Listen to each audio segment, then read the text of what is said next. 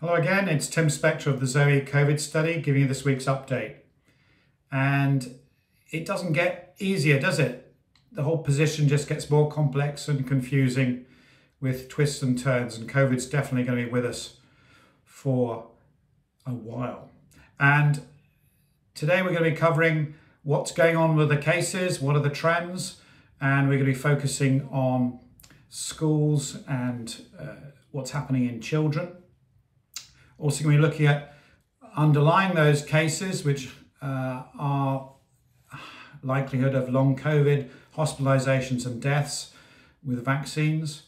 Thirdly, we're going to be looking at the international scene, work out in a way why the UK is still heading those charts.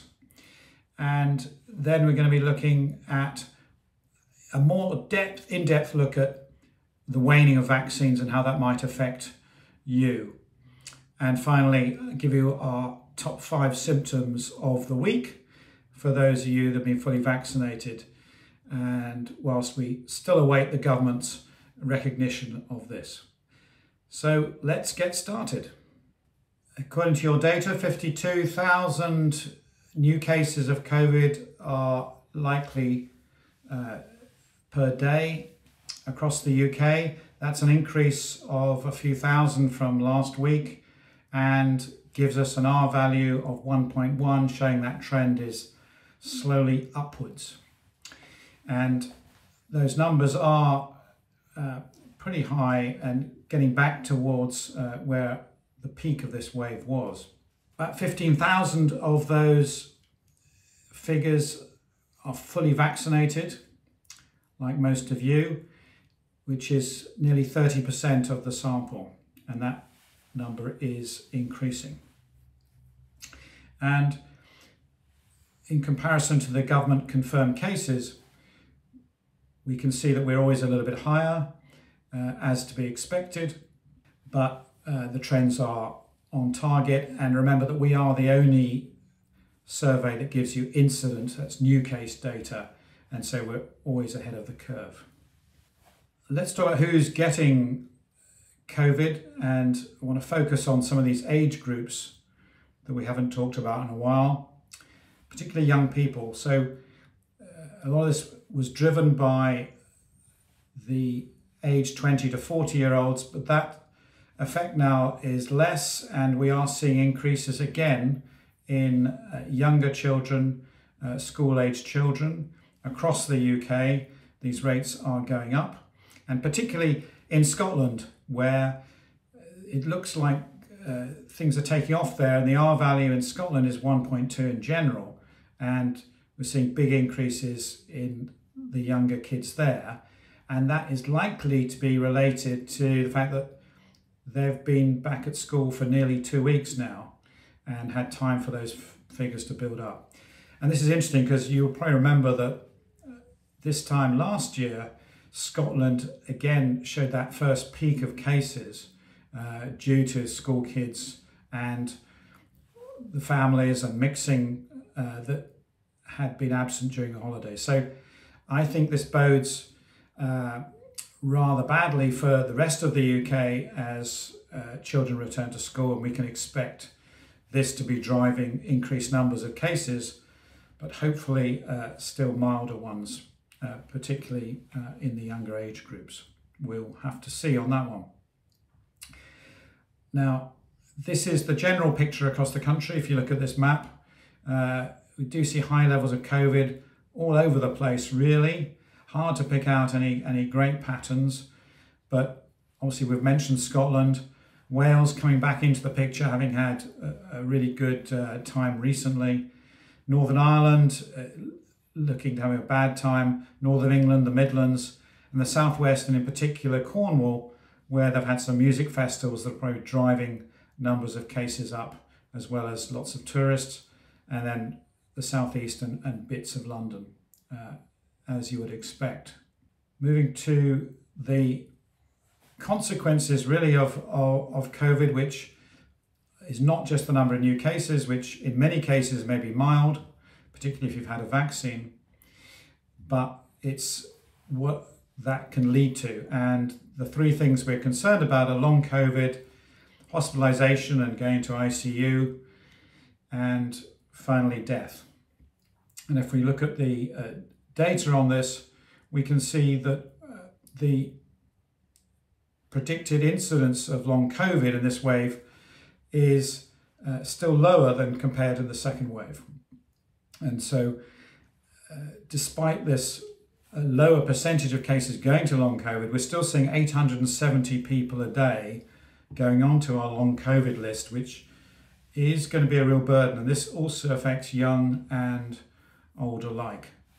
And this is going to have a drain on the economy. People won't be able to work, and on the NHS. I think we have to get this back into public consciousness again, that just having a cold is okay for most people, but if you're in that 1 to 4%, it's not. Hospital admissions have decreased compared to the previous wave by about 2.5-fold, but they are unfortunately still rising. And hospitals are getting pretty full. Deaths are where we see the biggest change since the last wave, which is generally good news. But the not so good news is that we've climbed to 100 deaths a day, which we haven't seen those figures since March. And that's a very high cost of freedom for that most of us are enjoying, particularly if that's going to keep rising. I'd love to say why the death rate's going up. It's unclear at the moment, and unfortunately the government and Public Health England aren't providing any data on the people that are dying to know whether it's due to other illnesses, whether they've all been vaccinated or not, or the exact circumstance. So that would be great. It would help scientists like us unravel this picture a bit faster. So now let's look at the international scene and how the UK is doing on those global rankings. And you can see from this graph that the UK is still near the top of the world, and the Europe as well. Having been knocked off top slot a couple of weeks ago, we're back on top because Spain and France, which had briefly overtaken us, have now dropped cases quite rapidly. And it's interesting, in those two countries, they have lower vaccination rates than we do in the UK, but they haven't eased all their restrictions. They still have mask wearing in public places, shops, and they have some curfews and have kept a lot of their nightclubs, etc., closed. Could be a coincidence, or maybe these things do have an impact. Now, Israel's also interesting to look at because they're the only country that are ahead of us in the vaccination game, and there we're seeing rates of actual cases skyrocketing, and this is despite most of the country having been vaccinated due to their vaccines wearing off. Now, obviously, hospitalisations are a guide that some people think are better between countries, and we can see the US is leading the world on this because many people are getting severe COVID there because of very patchy vaccination rates between the different states. But again, for us in the UK, what's worrying is what's going on in Israel with very high hospitalisation rates. And many people argue that it's very hard to compare these international rates because people collect the data very differently, and it's always been leveled that the UK is abnormal because we just test more people than anywhere else in the world, and actually that's true. I'm unsure why we got in that situation, but it's very hard for any politician to say let's test less, but it's 2 or 3-fold more than most of our other European countries. And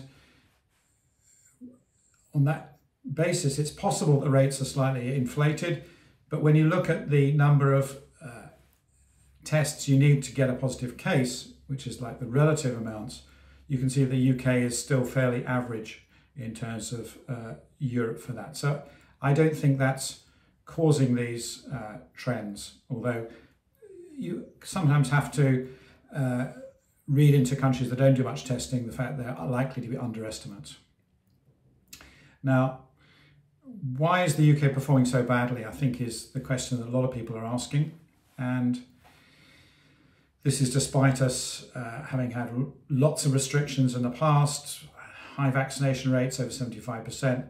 And I think it's got to be one of three things. It's got to be the lack of restrictions in terms of social distancing, etc. The fact that everything's open. Mask wearing really isn't commonplace. And I know people are calling to question whether this has an effect, but we have to assume it has a small effect, and that could be one reason. And the other one is that we vaccinated early, and this effect which bought us some time, is actually waning now, and that's something we're going to take a deeper dive into. Now, last week I shared with you our really fresh data on vaccine waning effects, and we had a press release out this week and shared it with others in more detail, because we always want to give you who provide us with the data the very first look at it as it comes back. We're not waiting months for all the approvals. So bear with us on that. It sometimes is a bit fresh, but if you look at the graph now, just in a bit more detail, you can see how the effect is really good in the first month for both Pfizer and AstraZeneca, that rates start off higher in the Pfizer one, but if anything, start to wane perhaps slightly faster, whereas AstraZeneca rates are slightly lower to begin with in terms of protection, but don't seem to fade as fast.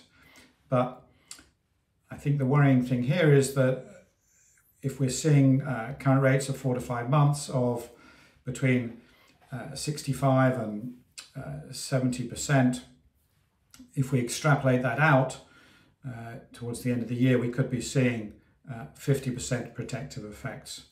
And interesting to see if Pfizer continues to accelerate and those effects wear off before the AstraZeneca one. We really don't know yet, but that's another reason for you to keep logging your symptoms and PCR tests with us, so we really find out. Now, we presented this to the government, and I think they are actively looking at doing booster shots now. They're going to start, I think, with the immunocompromised people, but what's clear is this can't be run out as just like the first vaccine shots, because many people will not need it. They will still have antibodies, or they might just have recently had an infection, which we think will act as like a booster anyway. So it's going to be much more complicated. So I think knowing what your status is, whether you've had antibodies or not, and exactly whether you had COVID as well as the vaccine, is going to help decide what priority you get for getting a booster. Now, the other thing we're still looking at is whether this waning effect of the vaccines has an effect on severity or long COVID, for example. And we should be able to give you those results within a couple of weeks, and we'll keep you posted, as well as knowing whether, if you've had natural COVID as well, the numbers of cases, we get the feeling it's quite rare. So hopefully those people will be protected. So finally, on to symptoms, and our advice as always is be aware and an expert on symptoms. Anything cold-like or flu-like at the moment, with other viruses very rare, is highly likely to be COVID. And we are the only app tracking symptoms at the moment, and so your data is absolutely vital to this. And it's still a real pity that the government have not changed their guidelines at all, except good old Guernsey. So keep putting pressure on them to change it, because if someone coughs in your face, says, don't worry, I've been double vaxxed, you can now tell them absolutely you should worry and you shouldn't do that, because sneezing and cold-like symptoms are a reality, and many people have them. So our top symptoms for the last week, which are pretty similar to the last 30 days, are, as you can see here, runny nose is still the top one, followed by headaches, sneezing, sore throat, and the only one of the classic ones in there is loss of smell, and that's still 50% of people with those. So try and bear those in mind when you're talking to people, educating them until the government gets around to updating their advice. So in summary, COVID's still with us, rates are still rising. We're in for a few bad weeks with schools going back, but do take all the precautions that you need to. Hopefully it's going to be a milder disease for most people. And do continue to log daily. Your data is absolutely vital to us. Thank you for participating. Click on all the notifications, etc. Stay safe, keep logging. Thanks for your support.